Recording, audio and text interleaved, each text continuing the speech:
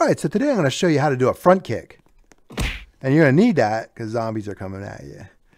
No, I'm just going to do a demo here. Boom, boom. So I have it really cranked up, so you do a lot of damage. I thought that would be pretty cool. Let's kill another zombie or two, and then we'll go ahead and get started making your front kick. Cool beans. So I'm not going to start from a fresh world. I'm going to start from this. I'm going to put this link in the description. It's the end of my punch video. We'll add it to our combat system. I'll put the link in for the punch video if you want to do that too. But if you just want to start from here, click that, hit these three dots, hit edit. Let's do that. And then you're going to get the exact world that I ended the video on for the punch video. That way you don't have to add anything. You can just start where the video starts. Oh, I was going to pause the video, but it's already up. Alrighty. Any second now. Cool. All right, that's Ralph. I put body colors on him and I named him Ralph. It was dummy before, right? So let's go ahead and get our kick animation going. Let's see, plugins, animation editor, click on Ralph. That's the punch, right? So in the workspace, NPCs, Ralph, and saves. That's our punch, right? So let's go back to Ralph. Click here. Let's add a new one. So hit those three dots. If you see those three dots, hit those, and then go to set animation. No, go to create new animation. Cool. Create new animation to repeat that. I kind of fumbled. We'll do kick. Sweet. Now set the animation priority to action. Punch has to be action too. So if you actually accidentally sent that again. All right, nice. Let's get a leg, put a keyframe. Boom. Awesome. Go out to maybe the 6th frame. Let's lift that leg up a little bit. Ah, there we go. And maybe lift his arms up a little bit. Maybe for some defense. Cool. Get the other one. Lower arm. Yeah. Not quite even. You don't want to have it perfectly even. I want to get that leg right here, but I can't get it. So I'm going to go to this plus sign down here and then get right lower leg. Now when I click on right lower leg right there, I can grab that. There we go. Cool. That's not bad. And then we'll go just get another line on the scrubber bar here. I picked a 12th frame. We're going to tighten everything up for speed anyway. Get that lower torso. If we can get that. Can't quite get it here. Get the home, move, and then we'll get that lower torso again. Now we got it. Move them up. Cool. Maybe we'll get this leg in the air. Get that lower leg. Can we get the lower leg? I can never get the lower leg. Hit the plus sign.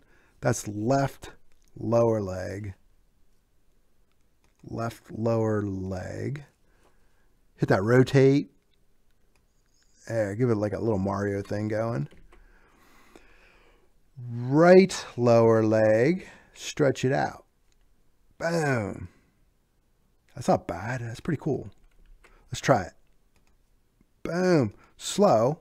That's fine. Let's tighten it up. Move that back. I'll move to the 2nd frame. Move this to maybe the 4th frame. Boom. Sweet. All right.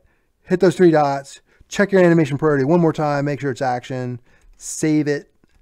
Hit the three dots again, publish to Roblox. Kick is fine. Submit. Grab that ID. Boom. Close. Cool. Now that we have the ID, let's hurry so we don't lose it. We don't forget about it. Let's go to Starter GUI.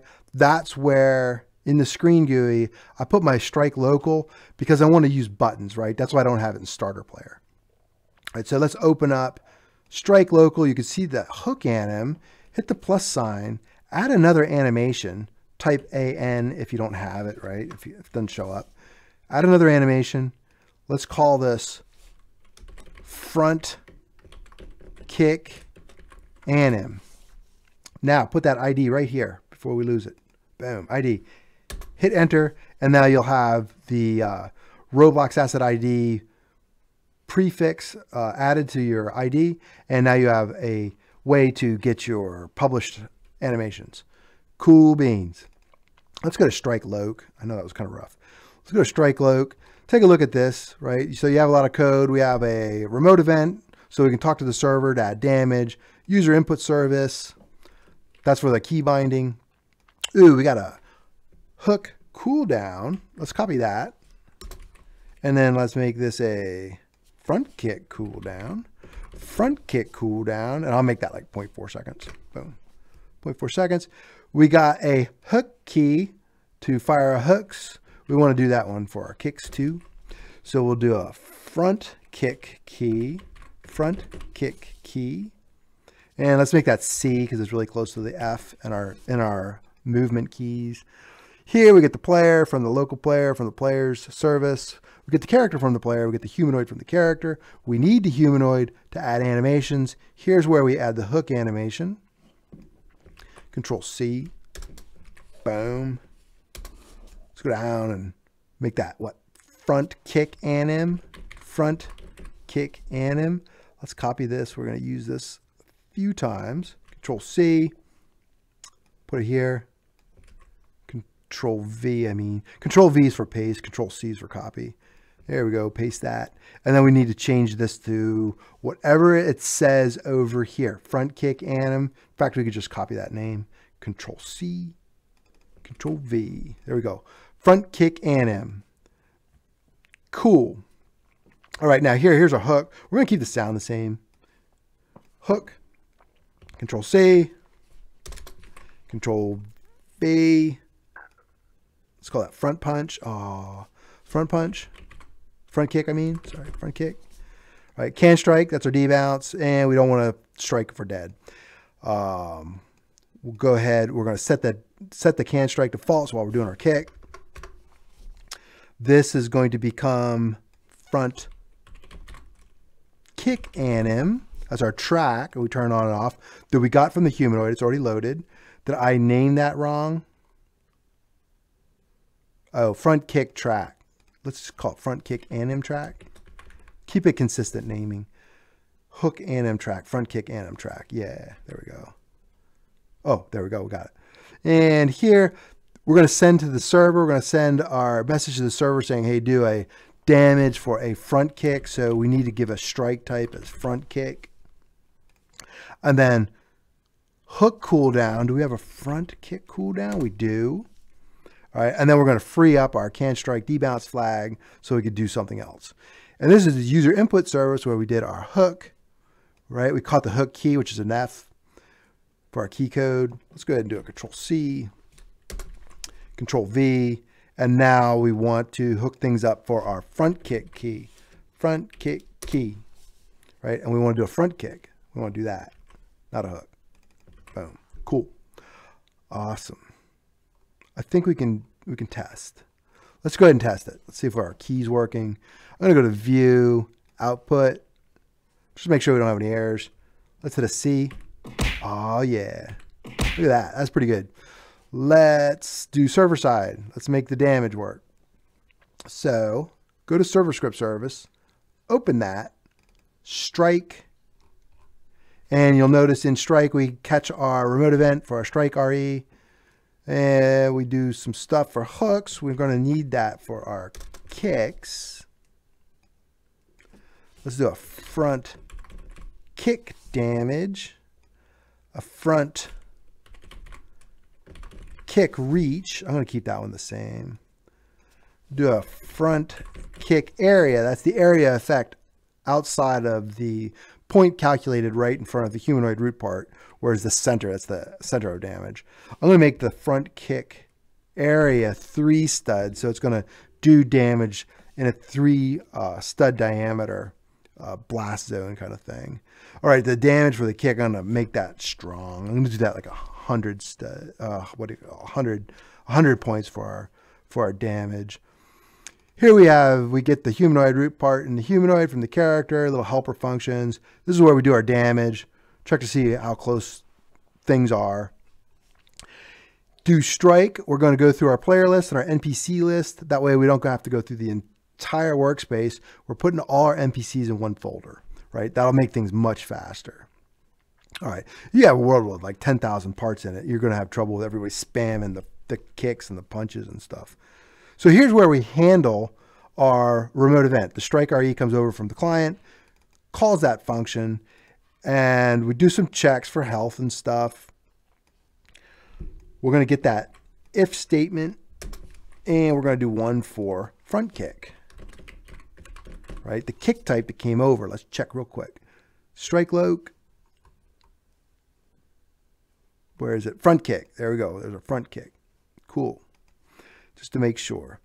All right, here, that's our hook reach. We're going to have a front kick reach, right? So that gets the position where we're going to start our damage search. And then hook area, that's a front kick area. That's how much error we can have off of that position. And then the front kick damage, of course, is how much damage a front kick does. And we're done with this, right? We've already implemented our second strike. If you want to speed things up a slight amount, you can make this an else if, right? That way you go to see if it's a hook. If it's not a hook, then we do this, right? If it is a hook, we're not going to have to worry about doing this. So it's a little bit faster. All right, cool. Let's try it. Let's see if we do some damage. Should we add a zombie? Let's add a zombie. We should totally add a zombie. A Z machine. I put a Z machine there. Let's do the Z machine. No, we'll just do a drooling zombie. Drooling zombie. He's probably going to go after Ralph. All right. Now remember, we have our NPC folder. We're going to do damage. It's right here. We need to add that drooling zombie to that folder. Boom. Cool. Let's try it. And then we're going to add buttons. I know it's 11 minutes already, so we can add some buttons too. We want mobile people to use this. Oop, did I not get it? Hold on. Let's look at our make sure we don't have any errors. We don't have any errors. Nope, I'm just terrible. There we go. All right. So that's pretty cool. Let's add some buttons. Let's go ahead and open that up a little bit. Go down to our starter GUI, screen GUI. Let's add a frame. Let's call this frame. Where's our frame? Combat frame. Combat FRM. And we'll just stretch that out a little bit. Maybe make this smaller. Cool. We'll add a button. Text button. Let's call this punch button. We want to do one for the punch and the kick, right? Punch button. Maybe make it a little bit different color. Background color 3. I don't know, purple. And let's see. We want to change the size. I'll do like 0.25. That's 25% of the X of the frame. 0 pixel offset. 100% of the Y of that little combat frame, 0 pixel offset. Nice. And bangers for the font. We can do text as punch. Sweet. Then maybe text scaled. You could actually, I don't know. We can do like 25 for size. You have to get rid of the text scaled though if you put the hard-coded value. Now I want these buttons to line up. So what I'll do is go to combat frame, hit the plus, UI list layout. And I want this layout, it's going to affect anything that's inside the frame because it's connected to the frame. I want to do a fill direction of vertical for my buttons. And then horizontal alignment, watch the button, it will be center. Right? And I also want to change the padding a little bit. I want to have a little padding in between. Let me do a 0.02% of the frame as the padding. And you'll notice when I add another button, Control D, it lines up pretty nicely. Let's make this the kick button. Cool. Let's make the color a little different. I don't know, maybe a green. That's not great. Maybe a yellow. That'll work. And then let's call it kick. It's kick button. Front kick maybe. Let's just call it kick. Kick. Cool. Let's make the combat frame invisible. That's just holding our buttons. Let's see. Transparency. We don't want to make it invisible. We want to make it transparent. Background transparency. Here we go. 1. Cool. All right, that's good. Let's add some stuff to our local script, right? We don't have to add a lot. We just get a reference to our buttons. Here is our user input service right here. Let's add the buttons by that, right? That's a nice grouping. So we'll do a punch button. It'll be script.parent.combat_frame.punch button. Good. We'll do a, oops, local. It wouldn't be a video if I didn't spell local wrong at least once. Front kick button, script.parent.combat_frame. Front, what did I call it? Oh, I forgot. Kick button. Cool. Go all the way down to the bottom. Now that we got those references, and we're just going to put our action listeners down here. So we have our punch button, activated, connect, hook punch, copy, paste, kick button. So what we call it? Oh, I forgot. Front kick button. Front kick button. Copy that. Activated. Connect. Front kick. No, where is it? Oh my gosh, I forgot that one too. That one is here. Front kick. I was right. Front kick. It's a good thing I'm almost done. I'm running out of steam. All right, let's play it. Let's try the buttons. Let's look for errors too. So hit view, output window, boom, kick. Cool beans. No errors. Nice. That's not bad. Let's try Ralph. Hey, Ralph. Boom, dead. Oh, he's anchored so he doesn't fall apart. All right, that's pretty cool. I think maybe we need to add some pushback. So maybe the next video we'll do like a knockback system or something. That would be cool.